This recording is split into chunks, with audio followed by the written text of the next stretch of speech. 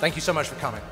Lloyds List established these awards 20 years ago to recognise the talent and consistent quality inherent in shipping.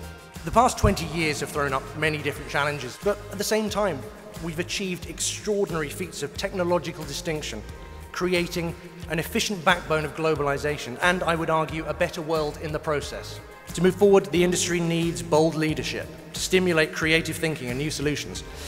And that's where you come in. That's why you are here tonight. It's the Dry Bulk Operator of the Year. Sea Transport Maritime. Our judges said that Monaco-based Sea Transport Maritime, as a third-party manager in a challenging market, put in an outstanding performance in the past year, with strong financials, an excellent safety and environmental record, and a better than 95% crew retention rate.